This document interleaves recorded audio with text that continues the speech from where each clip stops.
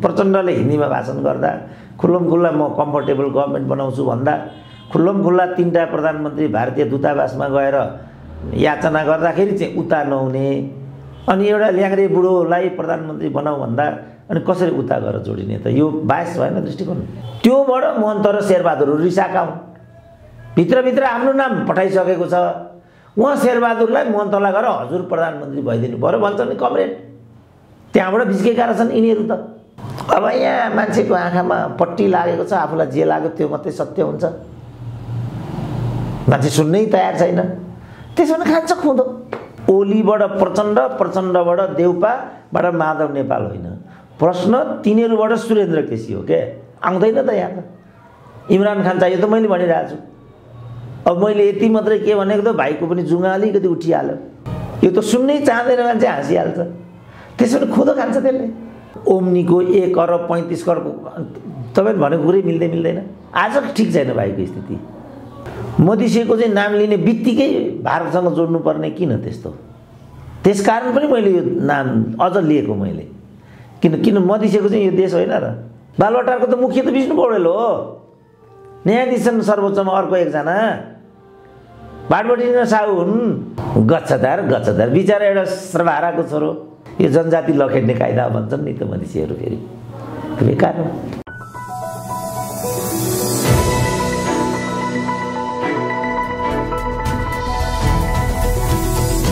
हिमाल online TV देशको पछिल्लो राजनीतिक घटनाक्रमको विषयमा कुराकानी गर्नका लागि राजनीतिक विश्लेषक डाक्टर सुरेन्द्र केसी हुनुहुन्छ। डाक्टर साहब स्वागत छ यहाँलाई। ल हस् धन्यवाद। प्रधानमन्त्री केपी ओलीले जस्तै पुष्पकमल दाहाल प्रचण्डले 4 जना सांसदलाई कारबाही गरेका छन्। यो पछिल्लो नेपालको राजनीतिलाई एकपछि अर्को यो कारबाहीको प्रक्रियाले तपाईले कसरी हेर्नु भएको छ? अब यो स्वाभाविकै हो किनभने खाना एक गाना और भने जस्तो अब एउटा पार्टीको टिकट लिएर एउटा पार्टीको एजेन्डाबाट सांसद हुने अनि अर्को पार्टीमा गएर मन्त्री हुने भनेपछि त उनीहरूले आफै सोच्नुपर्ने त्यो किसिमको प्रवृत्तिबाट उनीहरू आफै व्यवस्थित हुनुपर्ने अब त्यो नभएपछि त पार्टीले त डन्डा चलाइहाल्छ नि त। दलीय व्यवस्थामा स्वाभाविकै हुन्छ त्यो कुनै अस्वाभाविक कुरा हो जस्तो लाग्छ। प्रचण्डको विषयमा निकै आलोचना भइरहेको छ। यो पछिल्लो समय प्रचण्डले चालेको कदम प्रचण्डले लिएको बाटो वास्तवमा यो गन्तव्य कहाँनिर हो कतातिर जाँदैछ प्रचण्ड? अनि यो बाटो त प्रचण्डको 2टा मात्रै नीति छ यो शान्ति प्रक्रियामा आएपछि। एउटा चाहिँ प्रधानमन्त्री हुने अर्को प्रधानमन्त्रीको रिमोट आफ्नो हातमा राख्ने। यो 2 भन्दा 3 नीति छैन प्रचण्डको। अब यही 2 को वरिपरि घुमिराखेको छ। यो कुनै नयाँ कुरो पनि छैन कुनै अनौठो कुरो पनि होइन। प्रचण्डको अन्तिम उद्देश्य भनेकै प्रधानमन्त्री होइन त्यो त देखिरहेछौँ नि त्यो के कुरा भएर त्यो किनभने उनीहरूले सत्ताको लागि यो सब गरेको भन्ने कुरा प्रष्ट भइसक्यो। जसले आफ्नो छोरी बुहारी स्वास्नी बोकेर हिँड्छ त्यसको त अर्को उद्देश्य भन्ने कल्पनै हुँदैन नि त। तर मैले भनेको चाहिँ प्रचण्ड कहाँ केन्द्रित छन् भन्दा 2टा कुरामा। एउटा पहिलो त आफै प्रधानमन्त्री हुने। अब कदाचित आफू प्रधानमन्त्री हुन नसक्दाखेरि प्रधानमन्त्री एउटा डमीलाई प्रधानमन्त्री बनाउने र रिमोट आफ्नो हातमा राखेर यसो हेर्यो अब एनिमेसन जस्तो पर्दामा एउटा छाया देखा पर्छ। त्यो छायालाई ठुलो बनाउने कि सानो बनाउने कि CNN लगाउने कि BBC लगाउने कि हाम्रो यहाँको NTV लगाउने कि हो त्यो काममा चाहिँ प्रचण्ड लक्षित भएको त्यो अब मैले त कुनै पर्दा पछाडिको कुरा हुँदैन। त्यसका लागि उपयुक्त पात्र डमीको रूपमा उनले कांग्रेसका शेरबहादुर देवाललाई छनौट गरेका हुन्। हैन त्यो नै भनेन नि त। उनलाई चाहिँ शेरबहादुर कुलबहादुर भन्नेसँग मतलब छैन। अस्ति डबलीमा चाहिँ किन म जस्तै तपाईँ केपी ओलीको घरमा धाउनुहुन्छ तपाईँ नै हुनुहोस् न हामी सत्तामा बसेर चलाउँ त खुल्ला न्याकेट कुरा होइन बाबु। अलिकति पर्दा पछाडिको कुरा सोध्नु के बरु मलाई यस्तो नाङ्गो कुरा के न्याकेट जाने हो त के हो खास पर्दा पछाडिको कुरो? अब पर्दा होइन केही पर्दा पछाडि त अब उनीहरूले यो पनि नाङ्गै भनिसके कि हामी कम्फर्टेबल सरकार चलाउँछौँ, यो पनि नाङ्गै भनिसके कि हामीलाई हिन्दी बोल्नमा बढी आनन्द हुन्छ। खालि अब हामी हिन्दू धर्म घोषणा गर्छौँ, यो एउटा चाहिँ मैले लेख्दा भन्न बाँकी छ। अरू चाहिँ केही पनि मैले लेख्दा बाँकी छैन। के भन्छन् भने प्रचण्ड अहिले एकदमै अप्ठ्यारो अवस्थामा छन्। यदि उनी सुरक्षित अवतरण हुने हो भने उनी दरबारसँग टाउको जोड्न पनि तयार हुन्छन् अथवा जुनसुकै सहमति गर्न तयार हुन्छन् भन्ने खालको व्याख्या एक थरी आइरहेछ नि। कति छ यसमा सत्यता? होइन, अब त्यो दरबार भन्ने फेरि एउटा त्यो हौवा देखाएको सुन्छु म। दरबार भन्ने वस्तु नै कहाँ छ र? आरोप लगाइरहेछ नि त मान्छेले, सडकमा उफ्रिने जति जम्मैले दरबारले प्रयोग गरेको, दरबारले लगानी गरेको भन्ने त्यो खालको टिका टिप्पणी छ बजारमा। होइन, त्यो त मलाई नै दरबारिया भने यस्तो थाङ्नाको कुरा गर्ने बाबु। म दरबारिया हुँ कि के बारिया हुँ त्यति त थाहा पाउनु पर्दैन मैलाई दरबारिया भन्दै। अब यस्ता कुरौटेको पनि कुराहरू साध्य हुन्छ। उनीहरू जे पनि भन्छन् नि, त्यो गैर जिम्मेवारी पूर्ण अभिव्यक्तिको त मैले लेख्दा त्यत्रो स्थान हुँदैन। दरबारको कुनै पनि छाया शक्ति त्यो प्रभाव अहिले नेपालको राजनीतिमा छैन। होइन, अब दरबार भन्ने वस्तु छैन नि। मुख्य कुरा के हो, दरबार भनेको त शक्ति न हो। दरबार भनेको सेना हो, प्रहरी हो, जनताको अन्धविश्वास हो र नोकरसाही हो। यति चिजलाई प्रतिनिधित्व गर्ने शक्ति नै दरबार हो नेपालमा। अनि त्यहाँ आज को छ त? दरबार त कहीँ पनि छैन। अनि यो दरबार भन्ने वस्तु नै कहाँ आयो? दरबार त अहिले एउटा नागरिक भएर बसेको छ कि नागरिक पनि हुन पाइँदैन दरबारले चाहिँ। वर्तमान नेपालको राजनीतिक दलहरूको विषयमा कुराकानी गर्दाखेरि नेपाली कङ्ग्रेस एकातिर उभिएको छ, एमालेभित्र गुट छँदैछ, माधव कुमार नेपालहरूको बाटो अर्कै देखिन्छ। यता महन्त ठाकुरहरू एउटा लाइनमा छन्, उपेन्द्र यादवहरू अर्को लाइनमा छन्। यी सम्पूर्ण कारणका पछाडि के छ वास्तवमा वास्तविक रहस्य? एउटै कुरा छ, सत्ता शक्ति। अरू के छ यहाँ? त त्यसमा पनि के देखियो भने उपेन्द्र यादवहरू चाहिँ केपी ओलीसँग सहकार्य गरेर अगाडि बढ्न तयार छैनन्, तर त्यसमा लचिलो देखिन्छ। विशेष गरी ओली र महन्त ठाकुर लगायत राजेन्द्र महतोको प्रेम मोह चाहिँ अलिकति फरक देखिन्छ नि त्यहाँ। अब त्यो त उनीहरूले त्यताबाट कम्फर्टेबल फिल गरे होला, किनभने राजेन्द्र महतोलाई, हृदय त्रिपाठीहरूलाई त हिजोदेखि केपीले नै बोकेर त्यहाँसम्म ल्याएको। सूर्य चिन्हमा चुनाव लडेका थिए हृदय, सबभन्दा ठुला चाहिँ ओली विरोधी थिए तिनीहरू। अब राजेन्द्र महतोलाई पनि केपीले नै जिताएर लिएर आएको होइन। अब झापामा पनि हाम्रो राजेन्द्रै लिङ्गदेनलाई पनि केपीले नै जिताएर लिएर आएको भन्छन्। अब त्यस्ता पात्रहरू त स्वभावतः उदार हुन्छन् नै हुन्छन् नि त। एक खालको सहकार्य देखिन्छ नि। जस्तो अब अहिले प्रचण्डलाई लात हानेर बाबुराम त्यहाँ पुगे, लचकता छ त। उपेन्द्र पनि माओवादीमै काम गरेका हुन्, स्वभावतः लचकता हुन्छ। अब केही एउटा लाइक माइन्डेड हुन्छ नि, कोही पनि एउटा लाइक माइन्डेड भइयो भने पनि अलिकति काम गर्न सहज हुन्छ नि त होइन। म पनि कति मिडियाहरूमा बोलिरहेको हुन्छु, सबै मिडियामा त बोलिरहेको हुँदैन। त्यसले गर्दा कति मिडियाहरू मसँग चिडिएका पनि होलान्, कति मिडियासँग मै चिडिएको पनि होला। त्यो त भइहाल्छ नि। विभिन्न स्वार्थ अथवा त्योभन्दा अगाडिका ट्रु ट्रु स्वार्थ पनि हुनसक्ने भयो, अब लेनदेन पनि हुनसक्ने भयो, लाइक माइन्डेड अब वैचारिक एकता पनि हुनसक्ने भयो होइन। जातीय एउटा समीकरण पनि मिलेर अनेक फ्याक्टरले काम गर्छ नि त। हामी जति होइन भने पनि त्यो फ्याक्टर छ क्या। जस्तो हामी विदेशमा इत्यादि पुग्यौँ भने, हामी युरोपमा पुग्यौँ भने हाम्रो सबभन्दा नजिकको साथी चाहिँ या अफ्रिकन हुन्छ अथवा एसियन हुन्छ। एसियनमा पनि इन्डियनै हुन्छ। अब त्यो त त्यसलाई के भन्ने त? त्यसलाई विशेष गरी माधव कुमार नेपालहरूको बाटोको कुराकानी गरौँ न। उनीहरू कता जाँदैछन्, कता लान खोज्दैछन् नेपालको राजनीतिलाई? एमाले अन्ततः अब टुक्रिन्छ नै होला होइन? टुक्रिन्छ नै त भन्न सकिँदैन, किन यो विचारको लडाइँ होइन। यिनीहरू घिउ बेचुवा र तरवार बेचुवाहरू हुन्। अब घिउ बेचुवा र तरवार बेचुवाले त एकअर्काको व्यापार बेच्ने न हो। विचार सिद्धान्तको आधारमा कलह भयो भने आफ्नो एउटा वैचारिक पक्ष हुन्छ। वैचारिक आधारमा चाहिँ ध्रुवीकरण समीकरणहरू बन्छन्। अब नीतिगत यो मुद्दा हुन्छ, जस्तो म बारम्बार भन्छु नि, भारतमा चाहिँ बिजेपी र मार्क्सवादीको कहिले पनि एलायन्स हुँदैन। उनीहरूको अलग अलग बाटो छ। बिजेपी एउटा बाटोमा छ, मार्क्सवादी अर्को बाटोमा छ। गएको समयमा बरु मार्क्सवादी र कङ्ग्रेससँग एलायन्स भयो त्यहाँ, तर नीतिगत आधारमा। जस्तो एयरपोर्टको कन्स्ट्रक्सन विदेशी कम्पनीलाई दिने कि नदिने, पेट्रोलियम पदार्थको मूल्य बढाउँदाखेरि पेट्रोलबाट थाल्ने कि डिजेलबाट किरासिनबाट थाल्ने, अनि रोजगारीमा कसलाई प्राथमिकता दिने, विदेशी पुँजी निवेशमा कस्तो नीति हुने, यो आधारमा चाहिँ उनीहरूले एलायन्स बनाउँछन्।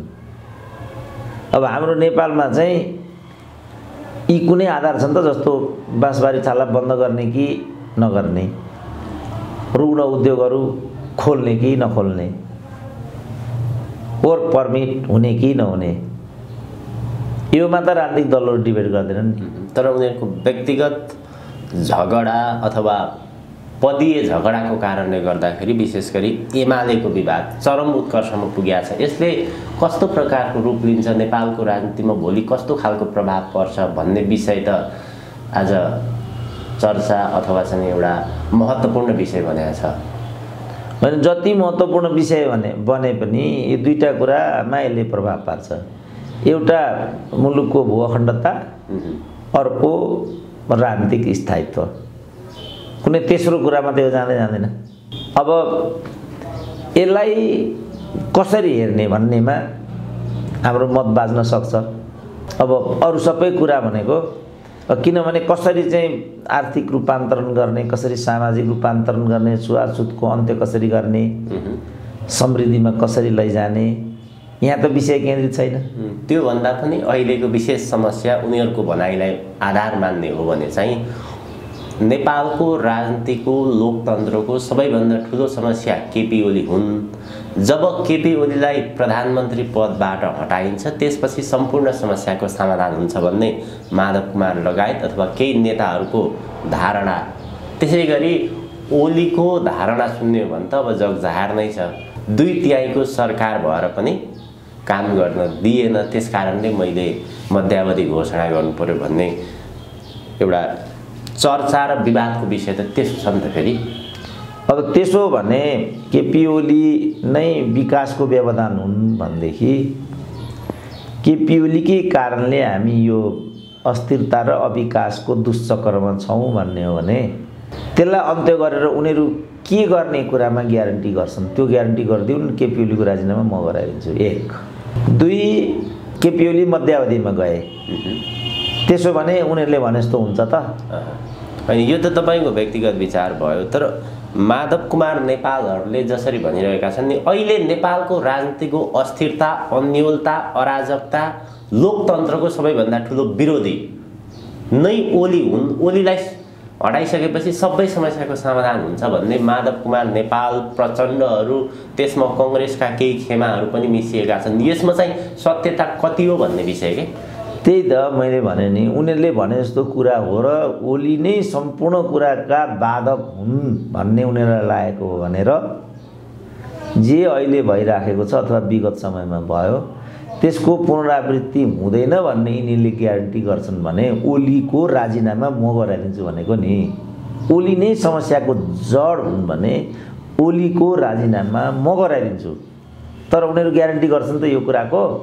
मैले त्यो भनेको।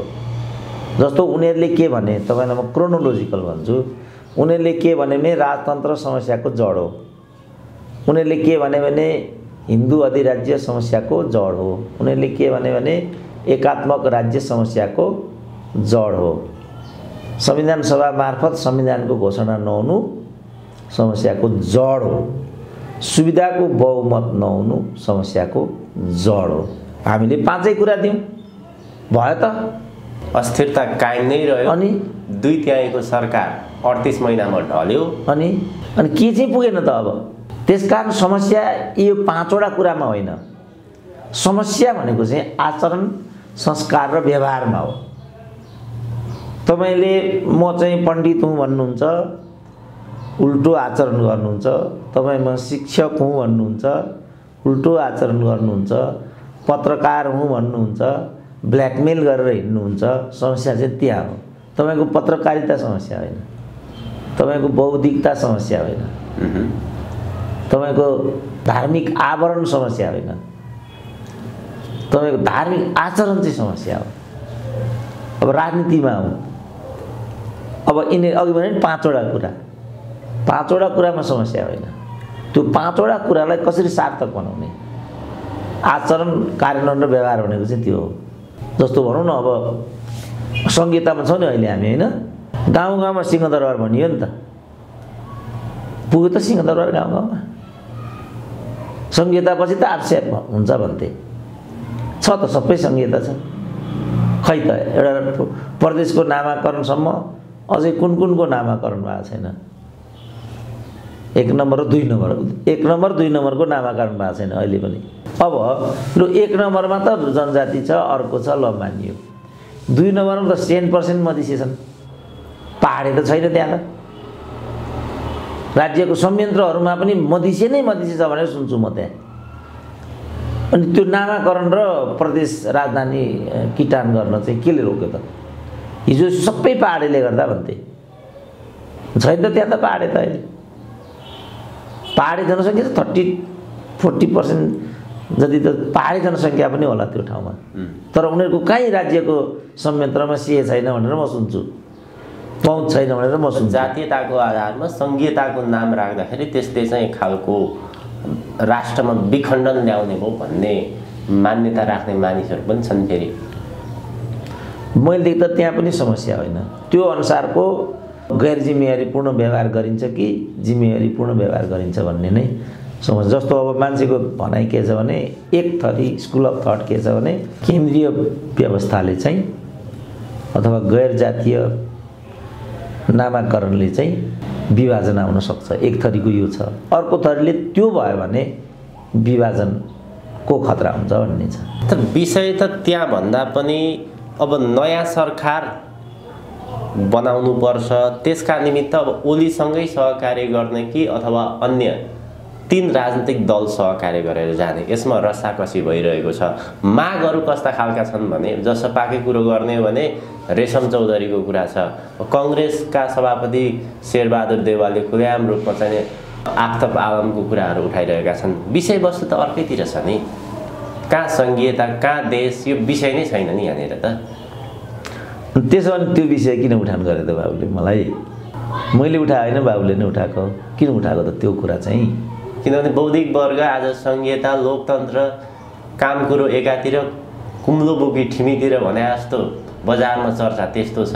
होइन, यो बौद्धिक वर्गको कारणले आएको स्थिति हो र, संघीयता बौद्धिक वर्गले ल्याएको हो। जनताको स्थिति के छ, वास्तवमा देशको स्थिति के छ, राजनीतिक दलहरू अर्कै ढ्याङ्ग्रो ठटाएर हिँडिरहेछन्। त बुझेँ त, यो जनताले पनि ल्याएको हो त, संघीयता जनताको विषय हो। जनताले कहाँ भनेका छन् हाम्रो चाहिँ प्रदेश नम्बर 2 को यो नाम राख्नु पर्यो भने? यो जम्मै राजनीतिक दलहरूले उठाएको मुद्दा हो नि राजनीति गर्नको लागि। यो त आजको दिनमा छरपष्टै हुँदा पनि बौद्धिक वर्गहरू किन यसमा अल्झिरह भने? होइन होइन, बौद्धिक वर्ग कहाँ, कुन चाहिँ बौद्धिक वर्ग अल्झ्यो र? यहाँ नेपालमा बौद्धिक वर्ग कहाँ छ मलाई भनिदिनु त? पार्टीको कार्यकर्ता पनि बौद्धिक हुन्छ भने, पार्टीको कार्यकर्ता मिडिया हुन्छ। आज भनिरहेका छन् यो 30 वर्षको अवधिमा यी राजनीतिक दलहरूले अब देशको विकास गर्न पनि सक्दैनन्, यिनीहरू राष्ट्र चलाउन असक्षम भए। अब विकल्प भने त यिनीहरू जम्मैलाई बढालेर नयाँ नेतृत्व आउनुपर्छ। अब यिनीहरूको विषयमा डिबेट गर्ने, रामेको ठाउँमा श्यामे ल्याउने, गगन थापा अथवा पछिल्लो पुस्ता, यी जम्मै त्यही स्कुल त्यही कल्चरबाट आएका हुन्। अब अर्थ छैन यिनीहरूको। अब नयाँ नेतृत्व, नयाँ विकल्पमा जानुपर्छ। यसमा कति अल्झिरहने देख्यौँ त, सबै मान्छे आइसके त। यसमै अल्झेर के काम? संघीयताको विषयमा कुरा गरेर के काम? जातीयताको विषयमा कुरा गरेर के काम? बहस त त्यहाँनिर केन्द्रित छ। तर भन्नु महत्त्वपूर्ण कुरा होइन, गर्नु महत्त्वपूर्ण कुरा हो। दुनियाँको व्याख्या गौण कुरा हो, दुनियाँ बदल्ने महत्त्वपूर्ण कुरा हो।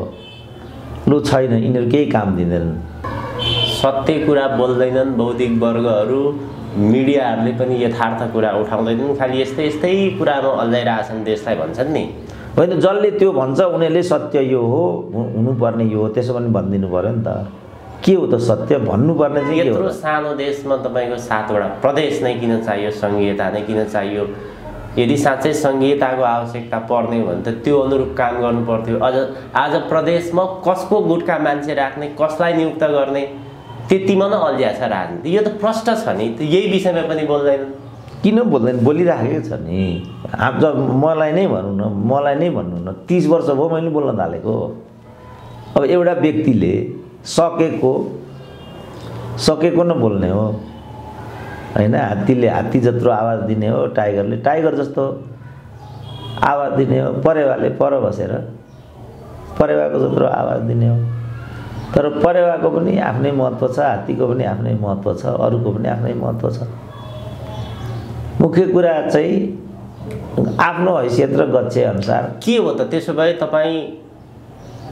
2 दशक भन्दा बढी लामो समयदेखि आफ्नो विचारहरू प्रष्ट रूपमा राख्दै आइरहनु भएको छ अहिलेका दलहरूले अब के देशको अस्तित्व रक्षा गर्न राष्ट्र चलाउन सक्छन् कि सक्दैनन् के हुन्छ त्यो सबै दुईटै कुरा उनीहरुबाट हुँदैन वैकल्पिक नेतृत्व आजको प्रश्न हो त्यसको लागि इमरान खान चाहिन्छ भनेको मैले आज हो र हाँस्छन् मान्छे त्यसो भने खुदो खान्छन् यति हो नि अब एउटा बौद्धिकले गर्ने अब कुनै जनसेना गठन गरेर अब युद्धमा जान त सक्दैन होला बौद्धिकले त उले त एउटा आवाज दिने हो उले त त्यति नै हो नि उले स्वयंलाई बेइमान अफसरको दलदलमा नफसाउने हो पद र प्रतिष्ठाको लागि चक्कर नकाट्ने हो जनताको आवाज जनताको भाषा जनताको चाहना जनताको आकांक्षा फाल्दिने हो मलाई शक्ति कम हो म एउटाको शक्ति पर्याप्त भएन मैले बारम्बार त्यो पनि भन्न बाँकी राखेको छैन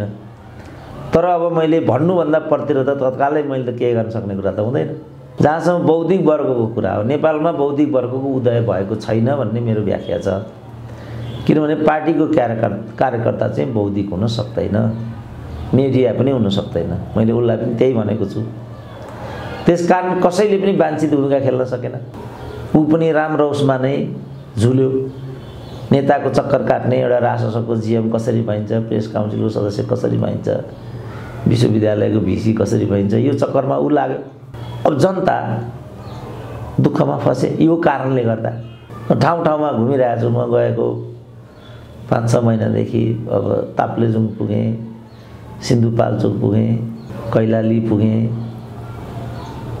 अरू ठाउँमा पुगेँ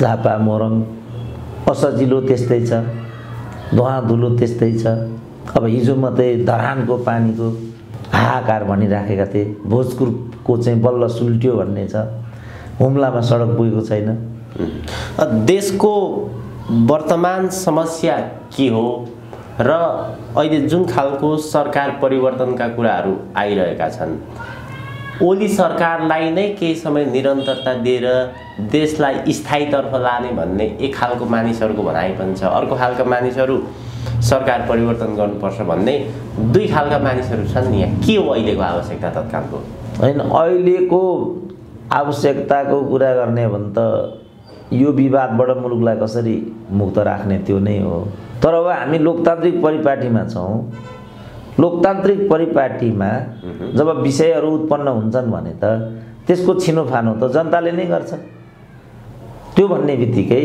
ओलीको मतियार भन्दिहाल्छन्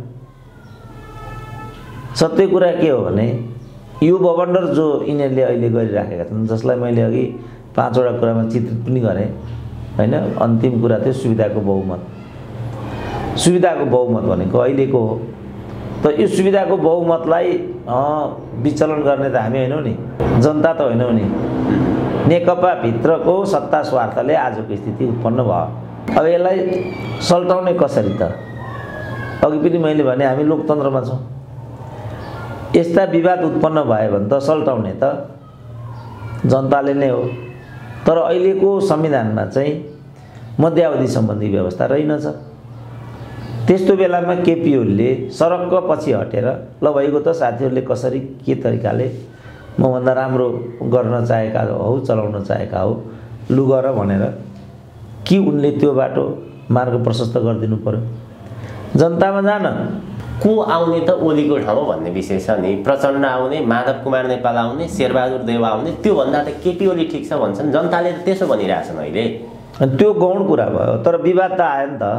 विवाद आएपछि अब त्यसो भने जनताको अमूर्त कुरा गरेर पनि भएन। त्यसो भने वे आउट दिनु न त। किनभने यी तीनैजना टेस्टेड भइसकेका मान्छे हुन्, प्रधानमन्त्री भइसकेका मानिसहरू हुन् कि नयाँ व्यक्ति आउनु पर्यो, जनताले पत्याएका व्यक्ति आउनु पर्यो, त्यसमा डिबेट गर्न सक्यो, त्यसमा विकल्प खोज्न सकियो।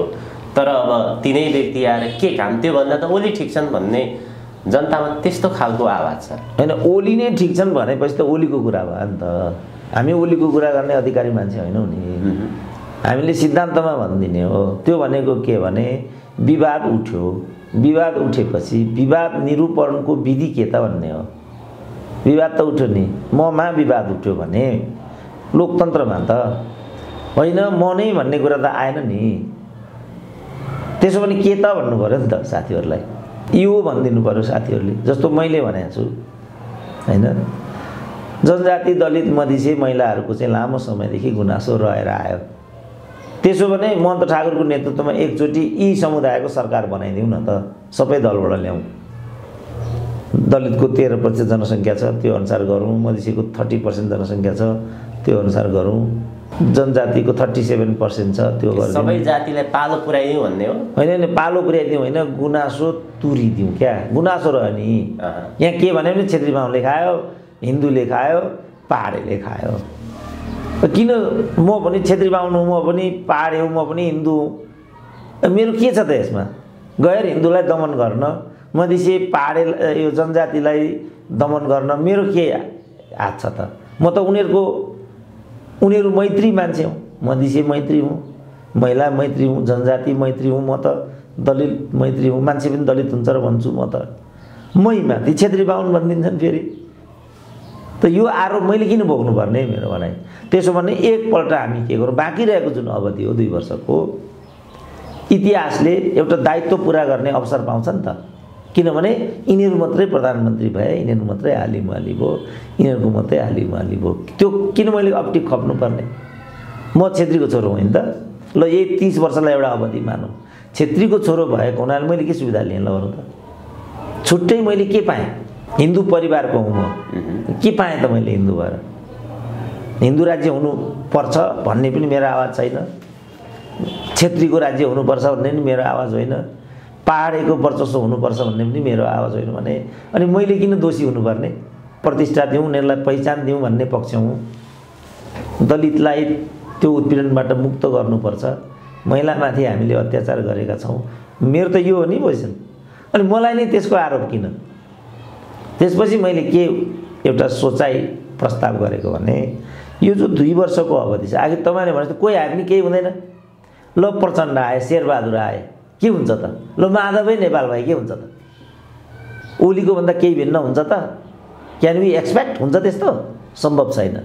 जब छैन भने मैले भने जस्तो महन्त ठाकुरको नेतृत्वमा सबै दलका जनजाति दलित महिलाको एउटा सरकार बनाइदिउँ। ल तिमीले चाहेको के हो? एकचोटि प्रस्ताव गर राष्ट्रको अगाडि। 2 वर्ष उनीहरूले त्यो गरून्, त्यो जनमत त्यो नीति लिएर उनीहरू अनि निर्वाचनमा उत्रिनु। तर लोकतन्त्रको कुरो गर्छन्, महन्त ठाकुरलाई त नेतृत्व गर्नको लागि जनताले चुन्या होइनन् नि, बहुमत पाएको त नेकपाले हो। अनि खोइ त बहुमत तोडे नि त उनीहरूले बाबु। त्यही भएर त प्रधानमन्त्री ओलीले अब त्यसो भए ताजा जनमतमा जाउँ। यस, त्यो त त्यसलाई त ओलीको दलाली भनिदिइहाल्यो नि, त्यो त भन्नै भएन।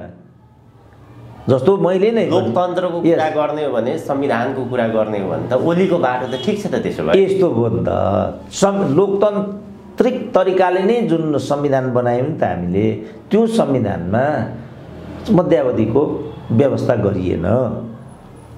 त्यो पनि त ओलीहरूले नै बनाएको संविधान हो नि त, हामीले बनाएको होइन नि। हामीले बनाएको हो र यो 2/3 हामीले दिएको हो र जनताले दिएको कुरा भयो। यो झगडा हामीले गरे हो र उनीहरू गरेका हुन्।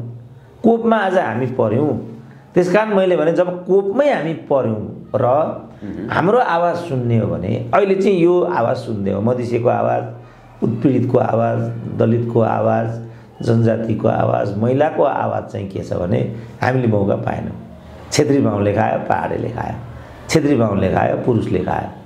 त यो गुनासोलाई तुर्ने एउटा अवसरको रूपमा यसलाई हामी अब किन कोही आए पनि केही हुँदैन। गुनासोलाई मात्र चाहिँ नि भरपाई गरेर त भन्दा राष्ट्रले त निकास पाउँदैन नि। राष्ट्र अब ओलीबाटले निकास पाउँछ त, त्यहाँ पनि त पाउँदैन। प्रचण्ड प्रधानमन्त्री भए पाउँछ त निकास, त्यहाँ पनि पाउँदैन। प्रश्न चाहिँ ओलीबाट प्रचण्ड, प्रचण्डबाट देउपाबाट माधव नेपाल होइन। प्रश्न तिनीहरूबाट सुरेन्द्र केसी हो क्या, आउँदैन त यहाँ त। इमरान खान चाहियो त मैले भनिरहेको छु। अब मैले यति मात्रै के भनेको त भाइको पनि जुङ्गा अलिकति उठिहाल्यो। यो त सुन्नै चाहँदैन मान्छे, हाँसिहाल्छ। त्यसो भने खुदो खान्छ त्यसले। यो मेरो भनाइ। त्यस कारण मैले के भने इतिहाससँग ठुलो गुनासो रह्यो कि यो देश क्षेत्री बाहुनले खाए, पहाडेले खाए, पुरुषले खाए। त्यसो भने एकचोटि यो दुई वर्ष त हो छन् त देशमा महिला राष्ट्रपति छन्, महिला न्यायाधीश भएर गइसके, सभामुख भएर गइसके, अन्य प्रधानमन्त्री मात्र त नभएका हुन्। त्यही नै खुन भयो। हामी अब अहिले भनिरहेको छौँ मन्त्रीहरू भएकै छन् अरू ठाउँमा। मानेन बाबा, उनीहरूलाई गृहमन्त्री हुनु पर्यो अरे। उनीहरू महिला मन्त्री, महिला त जुङ्गामुठे पुरुष हुन्छ। यस्तो निर्लज्ज देश अहिले को छ महिला मन्त्री भन्नु त? कुनै एउटा तिग्रे नै हुनुपर्छ। को छ? महिला तथा बालबालिका मन्त्रालय भन्ने छ नि त यहाँ, त्यहाँ पनि एउटा तिग्रे गएर जुङ्गामुठेलाई राखिदिन्छन् क्या। निर्लज्ज क्या यिनीहरू। अनि हामीलाई गुनासो के आउँछ भने पुरुषले खाए। अब महिला मन्त्री पनि पुरुष भएपछि त महिलामा गुनासो त रह्यो नि। त्यस कारण मैले के भनेको भने ठिकै छ नि त। जुन 2 वर्षको अवधि छ, यो 2 वर्षको अवधिलाई इतिहासको एउटा गुनासो सम्बोधन गर्ने, कमसेकम एउटा गुना। त्यसपछि त उनीहरूले केही गर्न सक्दैनन् भन्ने त कुरा क्लियर छ। त गरिहाले भने उनीहरूले गरेको कामलाई जनताले कसरी हेर्छन्, त्यसपछि हामी निर्वाचनमा जान्छौँ, जनमत दिउँ। फेरि 2/3 चाहिँ यस्तो किसिमको प्रवृत्तिका पक्षधर उम्मेदवारहरू नै विजयी बनेर आयो भने जनताको चाहना त्यही रहेछ भन्नु पर्यो। लोकतन्त्रमा त यही छ नि त। जस्तो पहिलो संविधान सभामा चाहिँ माओवादीले वर्चस्व पायो, दोस्रो संविधान सभामा फेरि माओवादी ढल्यो। अब त्यही अनुसारको त्यसपछि चाहिँ केपी ओलीले 2/3 लिएर आए। मैले बुझेसम्म 5 वर्षको समस्या त्यो भन्दा पनि कसैको गुनासो भरपाई गर्ने भन्दा पनि संसदीय व्यवस्था भनेको स्वयं माओवादीले नै भनेको थियो नि। संसदीय व्यवस्था भने चाहिँ खसीको टाउको देखाएर कुकुरको मासु बेच्ने थलो हो। तपाईहरु आफैले पनि भन्दै आइरहनु भएको छ, जग जाहेर नै छ। अब लुकेको कुरा भएन। संसदीय व्यवस्थामा त्यहाँ चाहिँ तपाईको अरबौंको चलखेल हुन्छ, संसदहरु किनबेच हुन्छन्। समस्या त त्यहाँनेर छ नि त। कसैको गुनासो भरपाई गर्ने, त्यसलाई कसैको गुनासोलाई भरपाई गर्नको लागि चाहिँ नि राष्ट्रलाई सौदाबाजी गर्ने, त्यो त भएन नि त। भएन, तर हामीले गरिरहेछौँ नि त। भएन, मैले माने। अहिले त सौदे अहिले जो छ 2/3 तोड्ने काम हो। यो विषय चाहिँ डाक्टर केसीले उठाउनु पर्यो, महन्त ठाकुरलाई प्रधानमन्त्री बनाउनु पर्यो भन्ने बाटोतिर लागेकै मानिसहरू भन्ने तपाईहरुमाथि आरोप छ। होइन, मैले त भनिहालेँ, मेरो माग भनेको इमरान खानको छनौट हो। मेरो माग त्यो हो नि त। हाँस्छ नि त, हाँस्छ त, खुद खास् त्यसो भने। अब म एउटा बौद्धिक मान्छे भए मैले उत्तेजित भएर रिसाएर समस्याको समाधान त भएन। त के हो त समस्याको समाधान भन्दा मैले 2टा समस्याको विकल्प दिएको छु। अहिले 2टा विकल्प अहिलेको सन्दर्भमा, किन अहिले त केपी ओली लगभग गइरहेको वैकल्पिक सरकारको खोजीको चरणमा हामी छौँ। अब यो पनि हामीले ल्याएको होइन, यो त नेकपाको विभाजनबाट उत्पन्न भएको परिस्थिति हो। यो नेपाली जनताको जनादेश पनि होइन। त उनीहरूले खेलबाड गरे नि। त गरे भने जुन 2 वर्षको अवधि छ, संविधानले पनि हामीलाई चुनावमा जाने बाटो दिएन, अदालतले पनि यही आदेश दियो। त यो भित्रबाट चाहिँ के विकल्प हुनसक्छ त भन्ने डिबेटलाई मैले केन्द्रमा राखेर 2टा विकल्प दिएको। पहिलो विकल्प भनेको यो हो, यो कुनै झाडा टार्ने, कुनै इतिहासको कसैको गुनासोलाई भरपाई गर्ने त्यो हिसाबले मैले भनेको होइन। मैले के हिसाबले भनेको भने इतिहासभरि गुनासो रह्यो कि हामीले अवसर पाएनौँ। त जनताले तलबाट कसलाई के स्ट्रेन्थ दिने भन्ने त जनताकै मतादेशबाट हुने कुरा हो। जनताले त्यस्तै मतादेश दिन्छ। यो कुनै क्षेत्री बाहुन पहाडेले दिएको होइन नि त। यो भाइले भने जस्तो पैसा इत्यादि, कुकुरको मासु, भैँसीको मासु पनि यसमा होला। त भुइँसीकै मासु खाएर दिएको रहेछ भने त जनताले खाएको, हामीले त खाएको होइन। ऊ भुइँसीको मासु खाएर भोट हाल्छ अनि त्यसको भरपाई छेत्री बाहुनले गर्नुपर्ने। त्यसो भने के गर्नु त भन्दा मैले के भने इतिहासको यो गुनासोलाई तुर्नको लागि जुन 2 वर्ष छ त्यो 2 वर्ष चाहिँ आखिर कोही भए पनि त केही हुँदैन। माधव नेपाल भए के हुन्छ त, शेरबहादुर भए के हुन्छ त, केही त हुँदैन, पक्का छ नि त। त यो भयो भने एउटा गुनासो त हल भयो कि।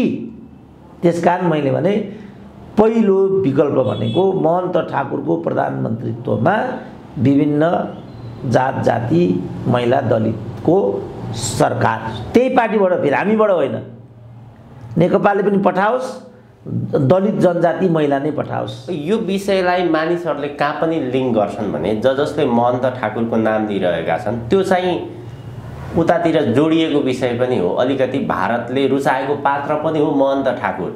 त्यहाँनिर गएर लिङ्क गर्छन् नि महन्त ठाकुरको कुरा गर्ने, महन्त ठाकुरलाई प्रधानमन्त्रीमा सार्नेलाई। त्यसकारण पनि मैले महन्तको नाम लिएको, किनभने मधेसीको चाहिँ नाम लिने बित्तिकै भारतसँग जोड्नुपर्ने किन त्यस्तो। त्यसकारण पनि मैले यो नाम अझ लिएको मैले, किन मधेसीको चाहिँ यो देश होइन र। 33% त जनसङ्ख्या मधेसीको हो नि। उनीहरू के भन्छन् भने हामीले कहिले पनि मौका पाएनौँ, पहाडेको ढलिमली भयो। त यसले गर्दा त प्रकारान्तरले गरेर हाम्रो भू अखण्डतामा चुनौती हुन्छ नि। उनीहरूको मनमा त गुनासो रहिरह्यो। त्यसकारण यो मैले नाम लिइरहेको छु। खुल्लम खुल्ला प्रचण्डले हिन्दीमा भाषण गर्दा, खुल्लम खुल्ला म कम्फर्टेबल गभर्मेन्ट बनाउँछु भन्दा, खुल्लम खुल्ला 3टा प्रधानमन्त्री भारतीय दूतावासमा गएर याचना गर्दाखेरि चाहिँ उता नहुने, अनि एउटा ल्याङ्ग्रे बुढोलाई प्रधानमन्त्री बनाऊ भन्दा अनि कसरी उता गएर जोडिने त, यो बायस भएन दृष्टिकोण। त्यसकारणले मैले यो कुरा भनिरहेको छु। अझ हामीले एउटा समुदायलाई चाहिँ दलितलाई चाहिँ अमानवीय व्यवहार गऱ्यौँ, हामीले महिलालाई हामीले अमानवीय व्यवहार गऱ्यौँ, हामीले जनजातिलाई हामीले मूल प्रवाहीकरणै हुन दियौँ। त्यसले गर्दा हाम्रो देश कमजोर हुने त होइन। मधेसीलाई त एउटा जोड्ने विषय मात्र आयो, जस्तै तपाईँको प्रचण्डले खुलेआम रूपमा कम्फर्टेबल सरकार भनिरहेका छन्। अझ राजेन्द्र महतोको भनाइ मान्ने भने त नेपालमा जति पनि असमान सन्धि सम्झौताहरू भए त्यो खोला नालाका कुरादेखि होस् अथवा अन्य कुराहरूदेखि होस्, त्यसमा महत्त्वपूर्ण भूमिका भने चाहिँ यी पहाडी समुदायकै छ। कहाँनिर छ मधेसी समुदाय? त्यहाँ त मधेसी समुदायका उपस्थिति पनि छैन, उसले हस्ताक्षर पनि गरेका छैन। अनि राष्ट्रघाती राष्ट्रविरोधी भन्ने चाहिँ मधेसीलाई दिने, दाउरा सुरुवाल टोपी लगाएर हस्ताक्षर गर्ने उनीहरू, महत्त्वपूर्ण भूमिका खेल्ने उनीहरू, पहाडी समुदायका मान्छेहरू। दोष जति चाहिँ हामीलाई, त्यसमा त उनले राम्रै विचार प्रस्तुत गरेका छन्। होइन, राम्रो नराम्रोमा नजाउँ न अब, किनभने राम्रो त ऊ प्रचण्ड सर्वहाराको अधिनायकत्व भन्थे, सामाजिक न्याय भन्थे, के भन्थे, केपी ओली नि राष्ट्रियताको कुरा गर्थे, के भन्थे। छोडिदिउँ, कसैले राम्रो भन्दैमा त्यो राम्रो भइहाल्ने कुरा होइन, राम्रो गर्नु पर्यो क्या। राम्रो त कसैले पनि गरेको छैन। मधेसीले पनि त मधेसको नाममा, राजेन्द्र महतोहरूले मधेसीको नाममा यो सब बबन्डर गरेको होइन। व्यवहार त त्यो अनुसार त भएन। छोडिदिउँ, यिनीहरू सबै उस्तै एउटै ड्याङका मुला हुन्, यु घिउ बेचेर तरर बेच हुन्, मधेसको कुरा उचाल्ने, आफ्नो सुती खेती गर्ने। मधेसी दलहरूले त दाइजो पनि सभासद पद बाँडेका छन्, समधिलाई मन्त्री बनाएका छन्। पछि समधिजीको मन्त्री बनाइदिया जाएका, अभी शादी करे भनेर गरेका पनि छन्। यो छोडिदिउँ, मधेसी पहाडे उस्तै हुन् नेपालीहरू। सबै तल्लो तहको संस्कार भएका नेताहरू छन् हामीलाई। मधेसी भए पनि त्यही हो, पहाडे भए पनि त्यही हो। मधेसीको अलग रेजिमेन्ट बनाउने भनेर बाबुरामसँग सम्झौता गरेर बाबुरामको क्याबिनेट मन्त्रीमा बन्न गएका होइनन् राजेन्द्र महतोहरू, बन्यो त मधेसीको अलग रेजिमेन्ट। बरु त्यो आवाज उठाउने नाममा शरद सिंह भण्डारीको राजनीतिक भविष्य बर्बाद भयो नि। त्यो ठिक कि गलत त्यसमा डिबेट गरौँला, तर विषयवस्तु त आएका हुन् नि त। त्यसकारण मैले के भने पहिलो विकल्प चाहिँ इतिहासको यो गुनासोलाई यो विधिबाट एकचोटि हल गर्ने प्रयास गरौँ न त के हुँदो रहेछ भनेर। हुन्छ त हल त्यसरी नहोला। अहिलेको परिस्थितिमा महन्त ठाकुरलाई प्रधानमन्त्री बनायो भने देशको जुन प्रकारको समस्या अहिले छ विकराल परिस्थितिमा त्यो सम्पूर्ण समस्या समाधान हुन्छ। बुझेँ, केपी ओलीलाई नै अर्को 2 वर्ष राखिदियो हुन्छ त बाबु। हामीलाई त तर्क त सापेक्षित नहुनु पर्यो। ल अर्को 2 वर्ष केपी ओली प्रधानमन्त्री भए के हुन्छ त? खुल्छ त झापाको जुन मल फ्याक्ट्री छ चारालीको खुल्छ त? यो बाँसबाडी थाला जुत्ता खुल्छ त? ट्रली बस बन्छ? अन्त ठाकुरलाई ल्यायो भने बन्छ त त्यसो? होइन, एउटा गुनासो त अन्त्य भयो नि अब। तर मधेसीलाई दिँदैनन्, मधेसीले के किन तातो पानी लाउँछ भन्दै लाउनु न त, त्यसो भने खोल्नु फ्याक्ट्री खोल्नु। अहिलेको प्रश्न भनेको त मुलुक औद्योगिकरण हो नि। यस्ता खुजुरा कुराको केही काम छैन क्या बाबु। अब मूलभूत प्रश्न भनेको मुलुकलाई औद्योगिकरणमा लैजाने कि नलैजाने, कृषिको व्यवसायीकरण हुन्छ कि हुँदैन, उखु कृषकले मूल्य आफ्नो वस्तुको भुक्तानी पाउँछ कि पाउँदैन, यो हो। समयमा मल वितरण हुन्छ कि हुँदैन, यो प्रश्न मूल हो। अहिलेको प्रश्न को मन्त्री को प्रधानमन्त्री त्यो होइन। मैले के भने यो नेतृत्वबाट चाहिँ अघि मैले भनेका कुनै पनि कुरा हुँदैनन्। विकास निर्माणका कामहरू, जनताको गुनासोहरू अथवा उपभोग्य सामग्रीहरू उपलब्ध गराउने मूलभूत प्रश्न त्यहाँनिर छ। अहिले प्रधानमन्त्री केपी शर्मा ओलीको भूमिका, उनले चालेको कदमको विषयलाई लिएर के पनि भनिरहेका छन् भने नेपालमा जति पनि भ्रष्टाचारीहरू छन्, बालुवाटार जग्गा प्रकरणमा मुछिएका कुराहरू होस् अथवा जुनसुकै प्रकरणमा मुछिएका कुराहरू, यदि प्रधानमन्त्री ओलीले ती मानिसहरूलाई कारबाहीको दायरामा ल्यायो भने चाहिँ यो अत्यन्त राम्रो काम हुन्थ्यो, प्रधानमन्त्रीको कामलाई सराहनीय रूपले स्वागत गरिन्थ्यो। यस्ता खालका कुराहरू पनि आइरहेका छन्। माधव कुमार नेपाल, विजय गच्छेदार, अरू जति पनि मानिसहरू छन् अब बालुवाटार जग्गा प्रकरणमा तानिने अवस्थामा छन् नि। यो नै भाइको प्रायोजित छ। भाइको चिन्तनै आज प्रायोजित छ। कतै चिया पानीको व्यवस्था पछि आएको हो कि क्या अन्तर्गत यो होइन। विजय गच्छेदारलाई त तपाईँको अब झिकाइरहेछ नि त भर्खर। होइन ऊ होइन नि त, यसको त मुख्य त विष्णु पौडेल हो नि त, मन्त्री छन् उनी। बालुवाटारको त मुख्य त विष्णु पौडेल हो, न्यायाधीश छन् सर्वोच्चमा अर्को एकजना, भाटबडी साहु हुन्। विजय गच्छेदारको चक्कर काट्ने हो हामीले? उनीहरू के भन्छन् भने थारूको छोरो भएर हामीलाई हेपेको भन्छन् उनीहरू। होइन, भ्रष्टाचार मुद्दामा जोसुकै होस् न, कसैको छोरो भन्ने विषय नै आएन नि।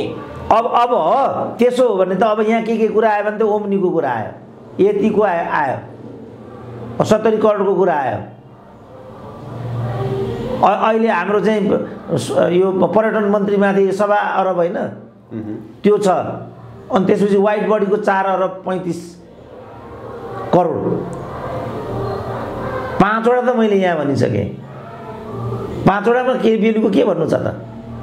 यो हो नि मुख्य त यहाँ हो नि।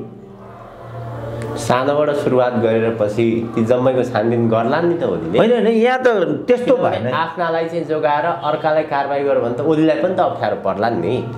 कसैलाई अप्ठ्यारो पर्छ कि सजिलो पर्छ त्यो हाम्रो विषय होइन नि। के हो वास्तविकता त्यो हाम्रो विषय हो। वाइट बडीमा भ्रष्टाचार भएको छ कि छैन? 38 क्विन्टल सुनको भनेको यिनीहरूले नै भने हो नि त। 38 क्विन्टल सुन भने कति पैसा हिसाब गर्नु, क्यालकुलेटर छ भाइसँग? कति होला 38 क्विन्टल सुनको प्राइस? त्यहाँ चाहिँ एक दिन पनि नबोल्ने। ल हो कि बालुवाटारमा चाहिँ विष्णु पौडेल हो कि होइन? ल सर्वोच्चको न्यायाधीश हो कि होइन? भाटबडीको साहु हो कि होइन? 70 करोड हो कि होइन? ओम्नी हो कि होइन? यति हो कि होइन? वाइट बडी हो कि होइन? खै त हिसाब छोडिदिउँ। यो प्रश्नै होइन, यो भ्रष्ट समाज हो। भ्रष्टाचार यहाँ मुद्दै बन्दैन, समाजै भ्रष्ट हो यो। यसको लागि इमरान खान चाहिन्छ, म चाहिन्छ साँच्चै कारवाही गर्ने भने। यस्ता ल्याङ्ग्राबाट त्यो हुन्छ? त्यो सम्भवै छैन। त्यो जो आफै दलदलमा छ त्यसले भ्रष्टाचार विरोधी कारवाही गर्न सक्छ? त्यसको लागि त एउटा जिउँदो छोरो चाहिन्छ, म जस्तो। के तर्साएका मात्र हुन् त ओलीले? त्यो म जान्दिनँ, राजनीति गरेको होला यो। को तर्सिन्छ र? अब बाबुरामको कति छ बाबुराममाथि? माधव कुमार नेपालको कुरा अघि आइहाल्यो।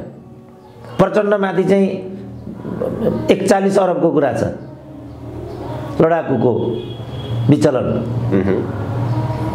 गच्छेदार बिचरा एउटा सर्वहाराको छोरो, कति होला र त्यो? अब गच्छेदारमाथि 20 करोड होला। 20 करोड भने कति? जावत 20 करोड जोसँग नि हुन्छ आजभोलि। कति हो 20 करोड भनेको? एउटा घर पनि बन्दैन। त्यति नै हो गच्छेदारले खाएको 20 करोड त होला। कति होला? वाइट बडीमा त 4 अरब 35 करोड त मैले यहाँ भने त्यो लेखा समितिले दिएको रिपोर्ट हो। अब भानुभक्त ढकालमाथि सभा 1 अरब छ, गच्छतार गच्छतार। यो जनजाति लखेट्ने कायदा भन्छन् नि त मान्छेहरू, फेरि बेकार हो। साँच्चै भनौँ भने हे बाबु, अब ख्याल गरौँ भने, रमाइलो गरौँ भने त छँदैछ। आस्था राउतले भनेकै थियो नि, म चाहिँ चियाको कप लिएर जाँदा त देख्ने, अनि 38 क्विन्टल सुन चाहिँ किन नदेखेको भनिरहेको भने अब छ कि छैन? प्रहरीका सबै आइजीहरू जेलमा छन् अहिले पनि। के कसो हो? भ्रष्टाचारकै कुरा गर्ने भने चाहिँ यहाँ आउनु पर्यो, होइन भने यो मन्त्री ऊ प्रधानमन्त्री यस्तो उस्तो भन्ने हो भने म बरु दोस्रो विकल्पमा जान्छु। पहिलो विकल्प भनेको त्यो कसैलाई भरपाई गर्नको लागि होइन, इतिहासको गुनासो सम्बोधन गर्नको लागि हामीलाई दिएन। त्यसो ल तिमीहरूलाई पनि भयो एकपल्ट, 2 वर्ष त हो, हेरौँ न उनीहरूले के गर्दा रहेछन् कसो। अहिले के भन्छन् भने महिला प्रधानमन्त्री नभएको हुनाले भ्रष्टाचार हो, महिला प्रधानमन्त्री नभएको हुनाले भुइँचालो क्षतिलाई चाहिँ सम्बोधन गर्न पाइएन। अर्को पनि एउटा के आएको थियो बिचमा क्राइसिस, यही कोभिड, उहाँ न्युजिल्यान्डमा महिला प्रधानमन्त्रीले गरिन अरे क्या, यहाँ पनि महिलाको अभाव भयो। त्यसरी महिलालाई दिउँ, एकचोटि दिउँ न महिलालाई। अनि यस्तो कुरा गरेर त के अर्थ होला र? फलानो भएर देशले उन्मुक्ति पाएन, म भएर पाइनँ, त्यसको त के अर्थ होला र? होइन, प्रश्नै त्यही आयो नि त बाबु। अब भएन नेतृत्वबाट, यो राजनीतिले निकास दिएन भनेपछि मैले पहिले भनेको के भने यो नेतृत्वबाट हामीले चाहेको कुरा हुँदैन। यो नेतृत्वबाट हामीले के चाहेको, भाइले भनेको कुरा त त्यो त मिल्दैन। सिस्टम नै करप्टेड छ भन्छन् नि। करप्सन समस्या होइन, समस्या चाहिँ सिस्टममै चाहिने बिल भरपाई गरेर त्यसरी भ्रष्टाचार गर्छन्। त्यो भ्रष्टाचार देखिँदैन बाहिर, बिल बनाएर अनि विभिन्न जुक्ति मिलाएर त्यसरी भ्रष्टाचार गरिरहेको छ, त्यो देखिँदैन नि त भ्रष्टाचार। खोइ त 70 करोड बाहिर आयो, बालुवाटार बाहिर आयो, 4.5 अरब 4 अरब 35 करोडको वाइट बडीको बाहिर आयो, ओम्नीको 1 अरब 35 करोडको। तपाईँले भनेको कुरै मिल्दैन। आज ठिक छैन भाइको स्थिति। यो आँकडा होइन, के नमान्ने यसलाई? होइन, यथार्थ कुरा गर्दै मैले त होइन न, केही पनि मिल्दै। खोइ त मैले भनेको नि, अब मैले भन्न खोजे चाहिँ फेरि सिस्टम विरोधी भन्ने विषय होइन, सिस्टममा त्यसरी भ्रष्टाचार गरिरहेको नो होइन, त्यो हिसाबै आउँदैन, आँकडै छैन, मिलाएर गर्छन् भन्ने प्रश्न भाइकोलाई मैले खण्डन गरेँ। चाडा त मैले 38 क्विन्टल सुन, 4.5 अरब 35 करोडको वाइट बडी, 1 अरब 35 करोडको ओम्नी, 70 करोडको गोकुल बाँसकोटा, 135 रोपनी बालुवाटार, 41 अथवा 21 अरबको लडाकु घोटाला। तथ्याङ्क होइन यो? ल कसले के गर्छ त यिनीहरू 5 जनालाई? छलहुर कसैको ल गर्छन् त यिनीहरूले त्यो। त्यसकारण मैले भने म जस्तो छोरो एउटा चाहिन्छ। हाँस्छ मान्छे खा खुँदो भन्छु लालबु चक्करलाई। त्यसो भने ओलीले गर्न सक्दैनन्, प्रचण्डलाई खोइ त बाबा खोइ त गरेको। सबभन्दा पहिला त वाइट बडी गर्नु पर्यो। प्रचण्डलाई बालुवाटारलाई गरेपछि त्यो रिटालिएटरी भन्ने मेसेज जान्छ अहिले। मैले त त्यो गर्ने हाई टाइम होइन यो, तर गर्ने हो भने वाइट बडीको त लेखा समितिले दिएको प्रतिवेदन हो, 38 क्विन्टलको प्रुफ्ड चार्ज हो, 70 करोड प्रुफ्ड चार्ज हो, 1 करोड 35 लाख लेखा समितिले पछिल्लोचोटि 1 अरब 35 करोड भानुभक्त ढकालमाथि निकाल्यो। हुन्छ त कारबाही हुँदैन। अब यस्ता कुराहरू चाहिँ अब खोइ त भनेको 35 क्विन्टलको डिबेट भएको कति वर्ष भयो भन्नु त? झन्डै 4 वर्ष पुग्यो होला। 4 अरब 35 करोडको चाहिँ यिनीहरूले नेवानी नै सिद्ध्यायो नि त। अझ भर्खर एउटालाई कुन चाहिँ एउटा सरबारालाई नेवानीको सञ्चालक समितिमा भर्खर अझ उहाँ नेवानी आज मर्ने कि भोलि मर्ने भइरहेछ। 3 जना कि 4 जना त सञ्चालकहरू नियुक्ति गरेको यो 1 वर्षमा मैले नाम सुनिरहेको छु। भनेपछि यिनीहरूको ध्येय यो राज्य लुट्ने हो, सबै मिलेर देखिरहेछौँ त हामी। भने त नेवानी जस्तो अहिले चाइनिज जहाज ल्याएर त कौवाडी भइसक्यो। अनि मधेसी दलका नेताहरू पनि त लुट्नैको लागि आएका हुनु होला नि। अनि 2 वर्ष किन लुट्न दिने भने क्या? त्यसो भने लुट्न नदिने मैले इमरान खान चाहियो भने फेरि हाँस्ने। प्रधानमन्त्री त कोही त हुन्छ होला नि त, कि खाली रहन्छ होला त प्रधानमन्त्री? हुन्छ, एउटा ल्याङ्ग्रो हुँदो नि त त्यहाँ त।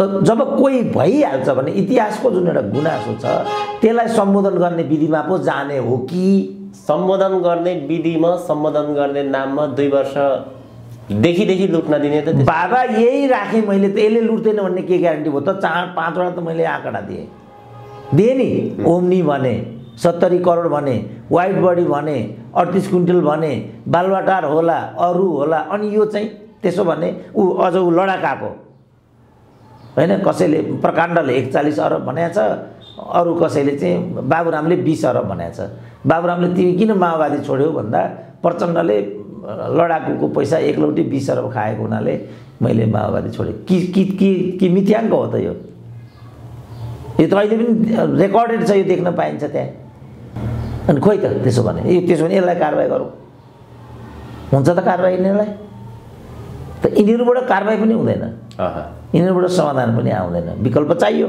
त विकल्पको कुरा गर्ने बित्तिकै कहाँ छ लालबु चक्कड खान्छ खुँदो त्यसो भने अब विकल्प कि तपाईँले भने जस्तो कि इमरान खान बनाउनु पर्यो कि होइन यस्तैमा अल्झिने लौ त गरी खाऊ भन्ने हो भने चाहिँ शेरबहादुर यिनीहरूलाई दिनुभन्दा मन्तले गरी खाऊ यस एकपल्टलाई एउटा फर्स्ट विकल्प अब त्यो उनीहरूलाई मान्य छैन भने हैन म दोस्रो विकल्प दिन्छु एउटा चाहिँ चुनावी सरकार बनाऊ त्यसको नेतृत्व चाहिँ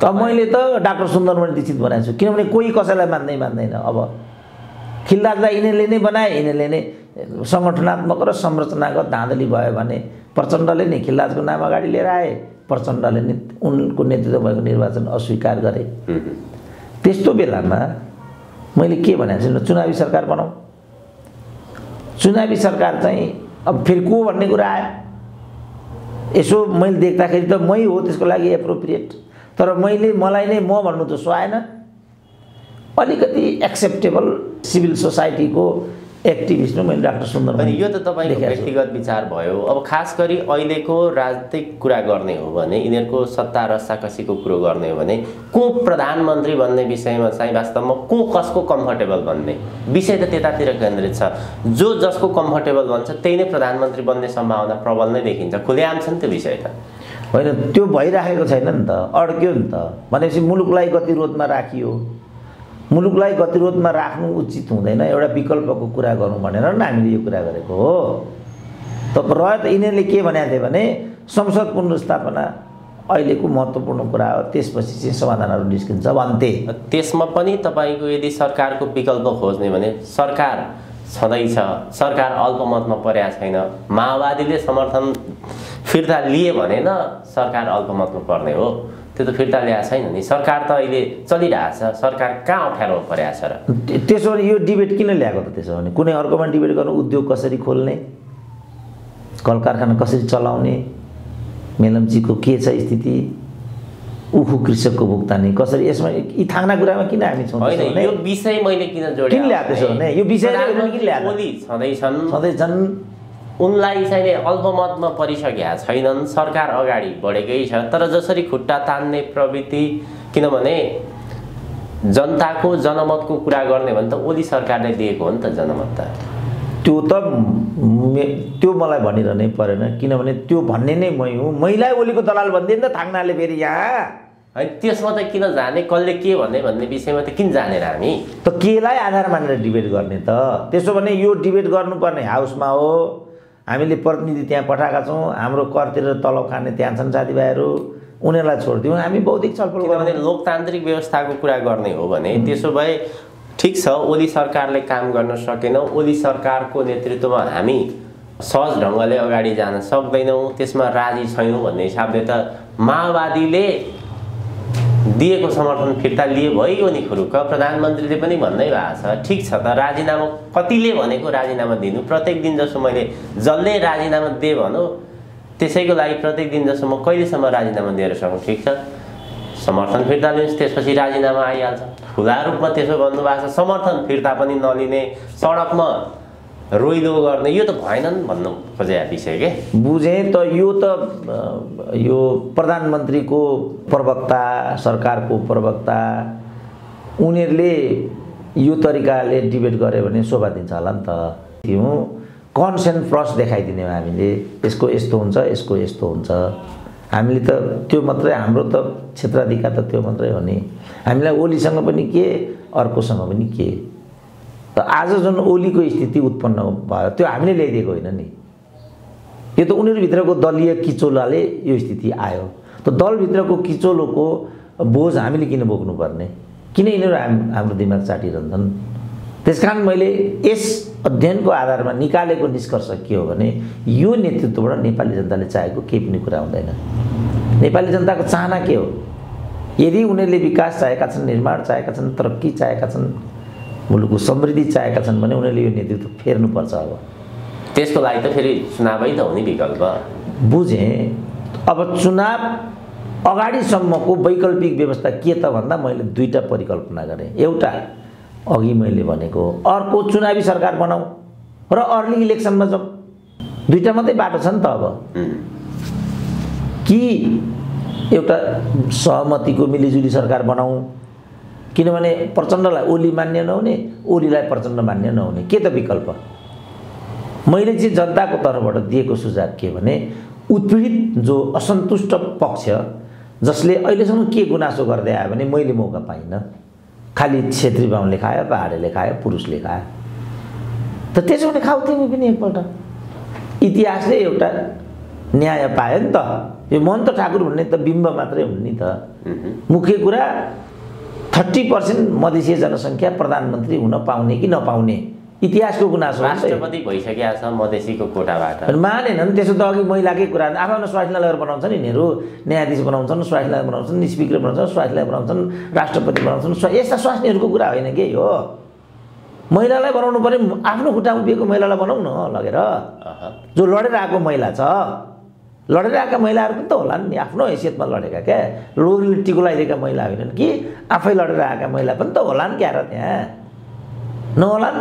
ती महिलालाई अगाडि बढाइदिउँ न मेरो भनाइ। डाक्टर साहब हामी अन्त्यमा छौँ। निष्कर्ष के हो त अहिलेको यो विकल्प त यहाँले दिनुभयो, तर बौद्धिक वर्गले दिएको विकल्पको रूपमा खास गरी यो सरकार यो व्यवस्था अगाडि बढ्न सक्ने अवस्था देखिँदैन। अब यदि महन्त ठाकुर कङ्ग्रेससँग मिले अथवा त्यो एउटा जसपाको टोली चाहिँ त्यतातिर गयो भने सायद ओली सरकार नरहन सक्छ होइन। यो त अब किनबेच खेलखाल हुने बित्तिकै कुन सरकार रहन्छ कुन सरकार आउँछ त्यो यसै भन्न सकिँदैन। किनभने यो कसैको एउटा चाहिने गुनासोको भरपाई, त्योभन्दा पनि संसदीय व्यवस्था त खुलेआम रूपमा किनबेच हुन्छ, करोडौँमा चाहिने संसद खरिद बिक्री हुन्छ, जसको शक्ति उसको भक्ति भन्ने कुरो त यहाँ प्रश्न देखिएको छ। खेल त त्यतातिर जान्छ होइन। यस्तो तर्कले हामी कहीँ पुग्दैनौँ के अब। मुख्य कुरा के भने संसदीय व्यवस्था फलानु भन्नुभन्दा पनि यो त अहिलेको ग्राउन्ड रियालिटी हो नि त। कि हामी विकल्पमा जान सक्नु पर्यो, विकल्पमा जानको लागि वैकल्पिक व्यवस्था दिनु पर्यो, वैकल्पिक नेतृत्व दिनु पर्यो होइन। सीमित विकल्पहरू हुन्छन् नि, कि सैनिक शासन हुन्छ, कि निर्वाचन हुन्छ, कि संयुक्त सरकार हुन्छ। एउटा स्पष्ट खाका दिन सक्नु पर्यो नि त हामीले, नत्र भने त विषय अराजकतामा जान्छ। अराजकतामा जानु भने त देश सिध्याउने कुरा हुन्छ, त्यो त हामीले गर्न सकिँदैन नि। अस्तव्यस्त अराजकताले कसलाई फाइदा हुन्छ। जस्तो म्यानमारमा चाहिँ सेना आयो, के पाए त म्यानमारेली जनताले पाए त कि त 300-400 मान्छे मरिसके त्यहाँ बिचरा, दिनहुँ मान्छे मर्छन् 20-2500। त्यसकारण कोही चाहिँ सैनिक विकल्प भन्छन्, कोही चाहिँ नागरिक सरकार भन्छन्, कोही 47 सालको संविधान भन्छन्, कोही मध्यावधि भन्छन्, कोही शेरबहादुर भन्छन्, माधव नेपाल प्रचण्ड भन्छन्। मैले यो सबमा सही विकल्प देखिनँ। त्यसकारण मैले के भने एउटा यो उत्पीडित समुदायलाई एउटा गुनासो सम्बोधन गर्ने हिसाबले उनीहरूकै सरकार एउटा बनाऊ र 2 वर्षको अभ्यास गरौँ, और चुनावी सरकार बनाऊ। अहिलेको संविधानले के व्यवस्था गरेको रहेछ भने वैकल्पिक प्रधानमन्त्रीको बारेमा अथवा अविश्वासको बारेमा प्रस्ताव हो भने प्रधानमन्त्रीको नाम पनि पहिल्यै दिनुपर्दो रहेछ। अहिलेको संवैधानिक व्यवस्था चाहिँ यो रहेछ। जस्तो पहिला ओलीको विरुद्धमा दिएको अविश्वासको प्रस्तावमा प्रचण्डले अलरेडी आफ्नो नाम दिएको रहेछ त्यहाँ। त्योबाट महन्त र शेरबहादुर रिसाएका हुन्, भित्रभित्र आफ्नो नाम पठाइसकेको छ। उहाँ शेरबहादुरलाई महन्तलाई गएर हजुर प्रधानमन्त्री भइदिनु पर्यो भन्छन् नि कमरेड। त्यहाँबाट बिस्केका रहेछन् यिनीहरू त। यही हो नि त खेल हो त। त्यसपछि अब किन यस्तो भयो किन यस्तो भन्छ जनता, कुरा चाहिँ यो रहेछ। कुटिल कति कुटिल रहेछ नि त तिनी अलरेडी, किनभने स्पिकर आफ्नो पार्टीको छ, कागज गोजीमा लिएर बसिरहेछौ, 1 वर्षसम्म फेरि चटपटाउन पाइँदैन। अहिलेको व्यवस्था त्यस्तो छ, 1 वर्षसम्म चटपटाउन पाइँदैन, जालजेल गरे सक्यो, जसरी नाम पठाए बस चुप 1 वर्षलाई, अन्तिम वर्ष त चुनावी भइहाल्यो, छुनै पाइँदैन। एक कुरो चाहिँ त्यसो रहेछ, त्यो रहेछ व्यवस्था त्यहाँ। नाम नदिकन अविश्वासको प्रस्ताव राख्न नपाइने, प्रचण्ड धुर्त भएको हुनाले भित्रभित्र आफ्नो नाम पठाइसकेको छ। शेरबहादुर पनि त खाइ खेलेको मान्छे हो, शेरबहादुर कहाँमा यो रिपोर्ट पुगिसक्यो। तिमी अझै मलाई यस्तो गर्ने भनेर, किनभने पहिला पनि प्रचण्ड त धोकेबाज न हुन्, पहिला पनि धोका दिइराखेको छ। अब केपीसँग सरकारमा बस्ने, शेरबहादुरसँग गठबन्धन गर्ने, शेरबहादुरसँग गठबन्धन गर्ने, केपीसँग पार्टी एकता गर्ने, यो हो नि प्रचण्डको विगत त। त्यसपछि यिनीहरू भ्यागुतो र बिच्छी जस्तो एकले अर्कालाई हेरिराखेका हुन्छन्। हेर्दै हेर्दै आफ्नो राडरमा उनले त्यो कुरा देखे। उनीहरूलाई गाह्रो के भयो भने अब जुन बनेको सरकार छ त्यही नै चुनावी सरकार हुन्छ, हेरफेर गर्न पाइँदैन। यहाँ चाहिँ अड्केको छ बाबु, तिमीहरू यसरी खेलखाल गर्छौ भने हामीलाई योसँग के लेनदेन? त्यसो भने नागरिक गुनासो सम्बोधन गर्नको लागि एकचोटि मधेसी सरकार बनाइदियो।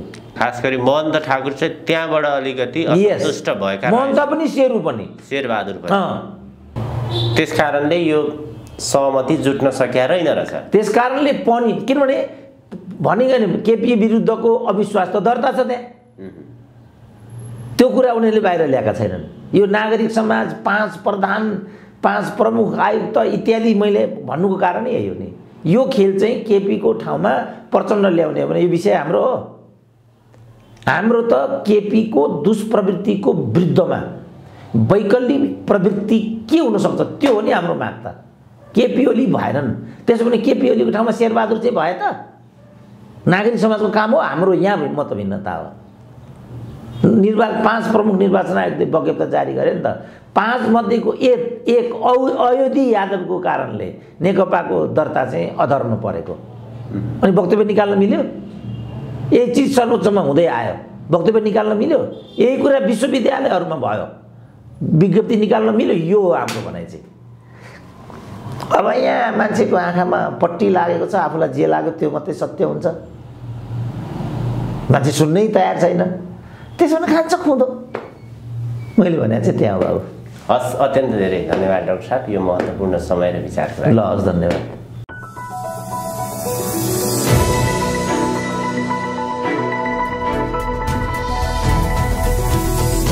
हिमाल अनलाइन टिभी।